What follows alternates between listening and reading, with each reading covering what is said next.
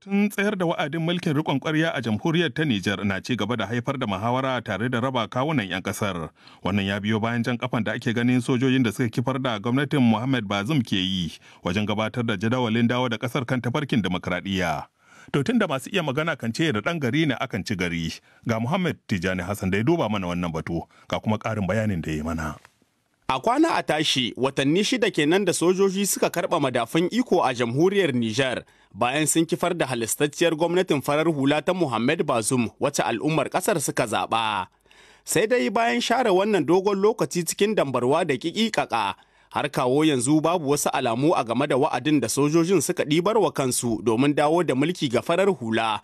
Duk wada matsin lamba daga ƙungiyar haɓaka tattalin arzikin ƙasashen yammacin Afirka Ecowas ko kuma yawo da ke da'awar a dawo da ƙasar kan tafarkin dimokuraɗiyya cikin gajeren lokaci. A cikin wannan yanayi ne wasu shugabannin al'umma ciki har da sarakunan gargajiya suka yi kira ga majalisar sojojin ƙarƙashin Birgediya Janar Abdulrahman Tani da ta ɗauki iya lokacin da take gani ya dace domin saita ƙasar don kada a koma gidan jiya. Muhammadu Bashir Haruna Hambali, sarkin ƙaramar hukumar Jinju da ke yankin Doso, na daga cikin masu irin wannan tunani.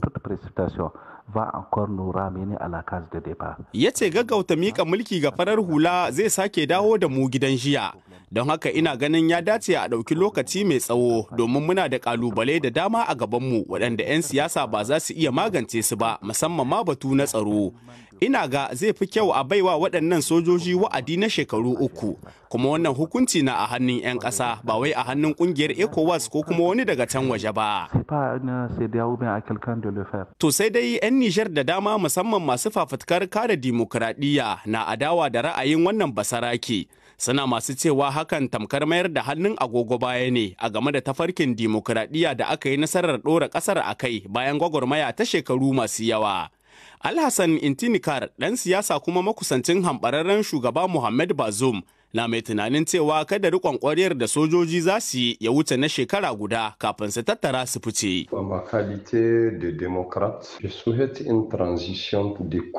Ya ce a matsayina na wanda ya yi na'am da dimokuraɗiyya, ina fatan ganin an gajarce wa'adin mulkin riƙon ƙwarya kada ya wuce watanni 6, tsananin ya yi gudu shekara guda.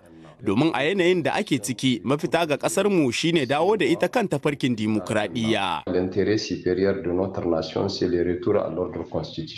Tun dai lokacin da ya jawabinsa na farko bayan juyin mulki inda ya sanar da aniyarsa ta jan ragamar kasar na wa'adin da ba zai wuce shekaru 3 ba. Har kawo yanzu shugaban gwamnatin mulkin sojan Janar Abdulrahman Tani bai ƙara sake waiwayo wannan batu ba.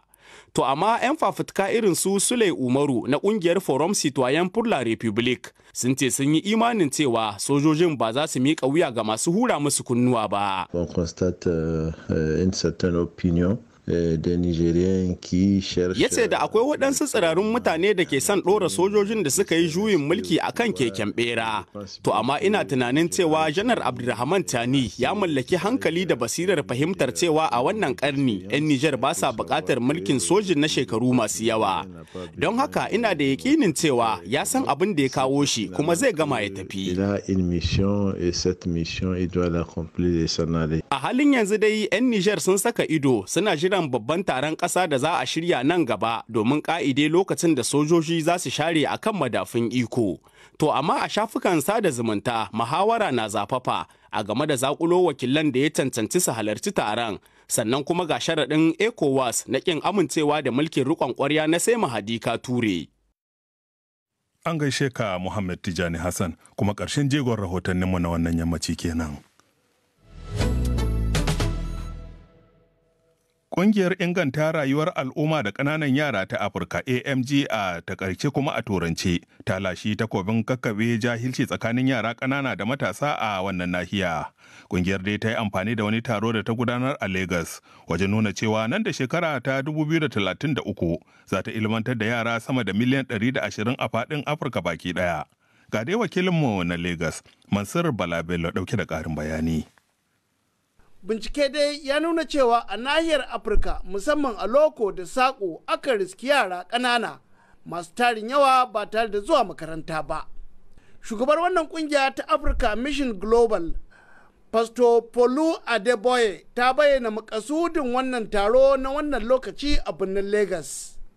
By our education programs, schools have been built in some of the remotest parts of Africa for children. Tana cewa muradinmu ne cewa yara su fara karo da ƙoƙarinmu na ilmantar da su, inda a yanzu haka mun gina makarantu a ƙauyukan ƙasashen Afirka domin ilmantar da yaran da ke tattare da talauci na iyayensu.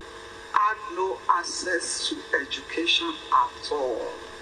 Madam Brown ya tunde ɗaya daga cikin jigo na wannan kungiya ta ce yunkurin matasa shiga cikin ƙasashen turai sabili da neman aiki ko ta halin kaka ba batu ne da za a zuba ido ba a wannan lokacin da ake ciki. Every day we still see our brothers and sisters trekking across the Sahara, going on banana boats in the Mediterranean. Yunkurin shiga nahiyar turai ta keta tekun bahar maliya ga 'ya'yanmu ya kasance barazana a kowane lokaci, wanda dole a ɗauki mataki na faɗakar da yara sanin makamar aiki, inda kowa zai dogara da kansa tare da rungumar al'adunmu na gargajiya na mutunci da bin na gaba. That value that makes you value yourself as an African child. To sai dai a cewar ambasadan kungiyar UNICEF Dr. Hajjo Sani, kalubale ta miƙa ga masu ilimin fasaha da kimiyya a nahiyar baki ɗaya. It is imperative to acknowledge that technology alone is not a panacea. Tana cewa sanin ilimin fasaha tare da ilimin sadarwa shine ɗaya tilo da zai ilmantar da yara birni da ƙauye a nahiyar Afirka, da yadda duniya za ta kasance a tafin hannu kamar yadda ake kirari. Address connectivity and issue of digital divide. Ɗalibai yara maza da mata sun tattauna amfanin ilimi, wanda ɗaya daga cikinsu Elizabeth Ndao take cewa Solution for lasting peace. Educate the leaders to be change makers in their communities. Samun zaman lafiya a doron ƙasa ya dogara ne kacokam kan amfani da ilimi, ta inda shugabanni ka iya amfani da shi domin samun salo a inganta rayuwar yau da kullum.